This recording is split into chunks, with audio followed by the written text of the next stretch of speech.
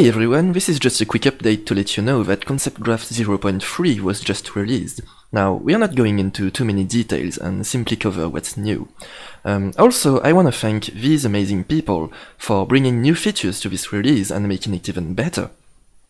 So, unlike before where you had to select a node to bring up the editor, now it's always available in the bottom dock, and it will stay open even if you select another node.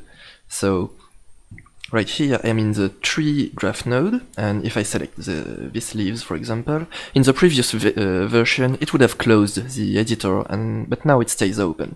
Also, you'll notice we've improved the graph node style and we made the color a bit less aggressive. We also have a new dynamic typing system on certain nodes. Take the offset node for example. Here you can see we have a mesh instance connected to its input, and it outputs a mesh instance because this one simply takes a transform and add a constant value to its position.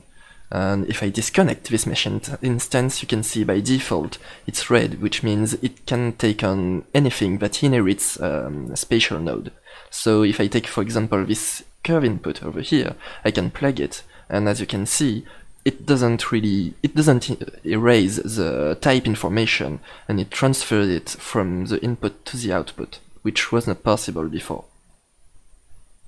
Speaking of transform, every node that simply updates the transforms without touching anything else was moved under the transform category, that's over here.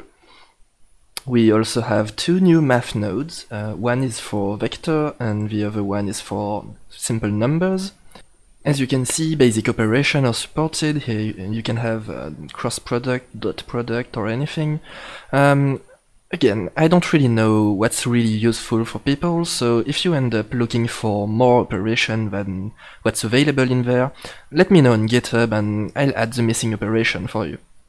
And one last thing, we also have a clear all button over here that simply deletes everything that's in the template. So that's it for today. As always, if you have any question or new idea or anything really, please let me know down below in the comments or on GitHub. Your feedback is incredibly valuable. If you want to be informed about the latest release, don't forget to subscribe and have a great day!